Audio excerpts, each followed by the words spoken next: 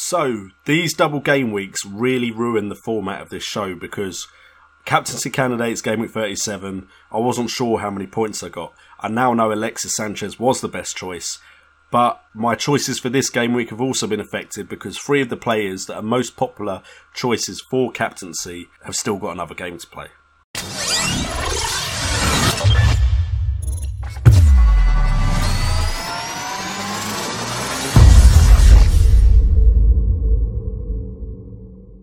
What's up guys, and welcome to Captaincy Candidates in association with Fantasy Football Pundits here on my channel JNO United. My name of course is JNO, and welcome back to the last episode for this season of Captaincy Candidates.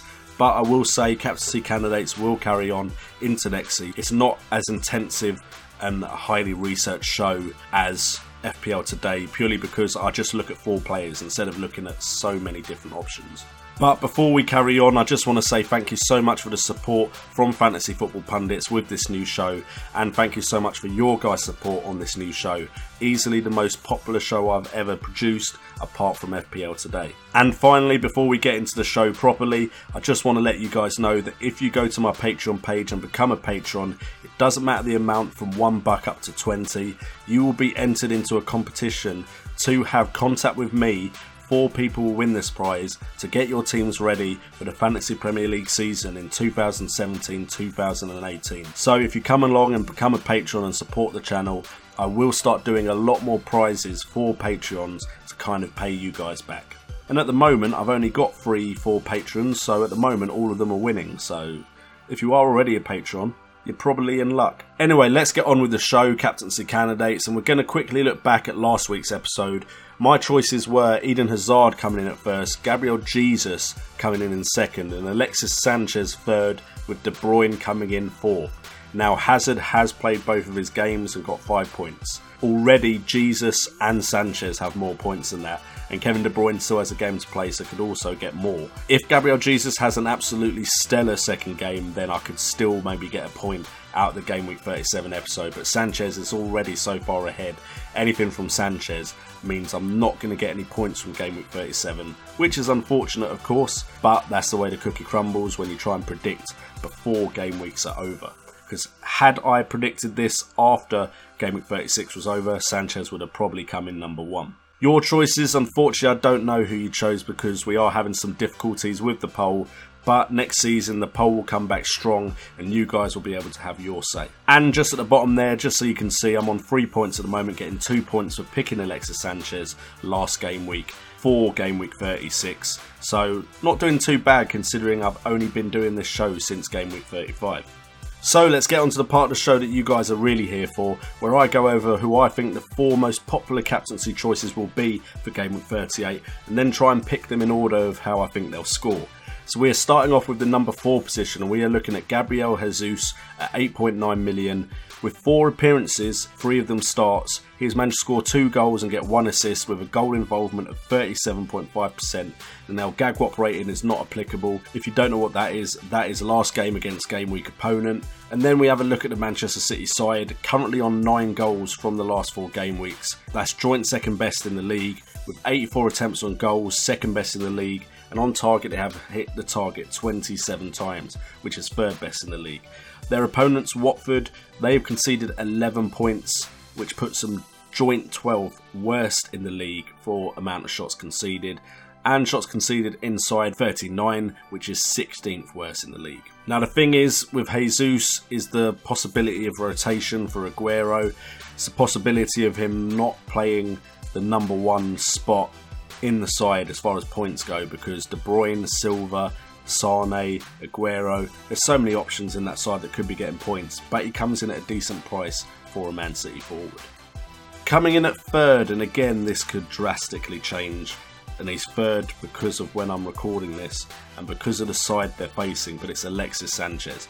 Coming in at 11.6 million with 5 appearances, 2 goals and 1 assist, with a goal involvement rate of 37.5% and an GAGWOP rating of 1 goal against Everton.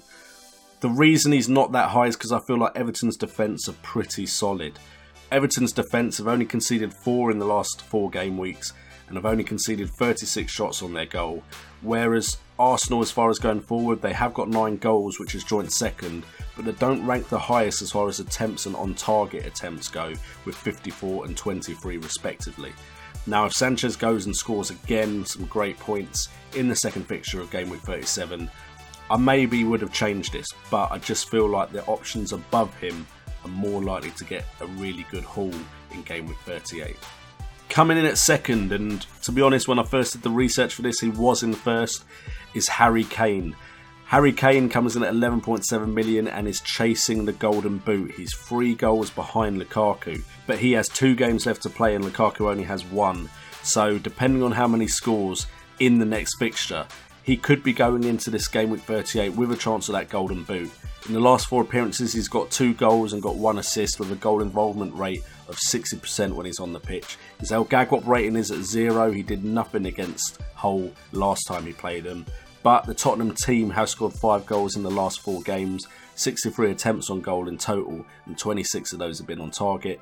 Hull have conceded 6 goals and conceded 30 shots inside their box, and Hull have nothing to play for, so I think Spurs could go all out in this last fixture, and Kane could maybe get that Golden Boot. But my number one choice, and I have a feeling this will be the number one choice for most people, is Philippe Coutinho, coming at 8.5 million, playing for a Liverpool side that need to win to keep their Champions League place. He has played 4 games in the last 4 game weeks, got 3 goals, 1 assist, with a goal involvement rate of 80% at the moment. So Gagwop rating isn't applicable because he was injured when they played Middlesbrough last time. However, Liverpool have got 6 goals in the last 4 game weeks, 69 attempts at goal, which is 3rd best in the league in the last 4 game weeks, with 28 on target, which is 2nd best in the league. Their opponents, Middlesbrough, are joint 20th for the amount of goals they have conceded, and also 20th for shots conceded inside the box with 52. So because of that, because Middlesbrough have conceded so many attempts from inside the box and conceded the most amount of goals, along with Watford, I just have a feeling that Coutinho could bring in a big haul, despite the fact that I was looking to pick someone else. I think Coutinho might be the safe captaincy option. Anyway guys, in the comments down below, let me know who you think should be the best captaincy candidate for Game Week 38. And again, thank you for the support on this brand new show. It will be coming back next year, so hopefully you guys are ready to watch 38 game weeks of captaincy candidates. At least we'll try and hit that. And for the last time this season, make sure to hit that like button if you've enjoyed captaincy candidates. Let me know. Also subscribe if you're new to the channel. I've been JNO, you guys have been awesome, and remember, it's all about the game.